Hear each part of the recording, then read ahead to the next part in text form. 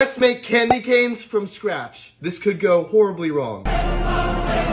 3 cups of sugar, 1 cup of corn syrup, 1/4 cup of water.